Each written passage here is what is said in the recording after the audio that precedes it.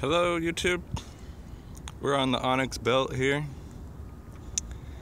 and it goes from brown rock into white rock. We're on a little bit of a larger section of where they cut out for the fire road, and I've worked this area pretty strongly because my strongest specimens have come out of it. So think about it that way.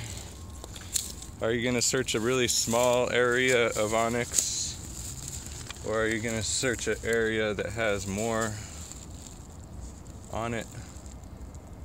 Cool piece. And it's up to you. Everything has to be searched. So eventually, well, it has to be searched if your area is good.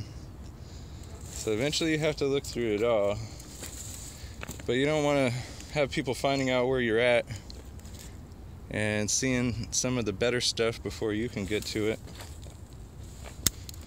Since I pointed this area out to my homie, oh, this doesn't look like much right now. That is a pocket of calcite crystals in some pretty decently hard rock. And that's how you're going to find them. They're going to be packed up with dirt. That is a pocket, and it's good.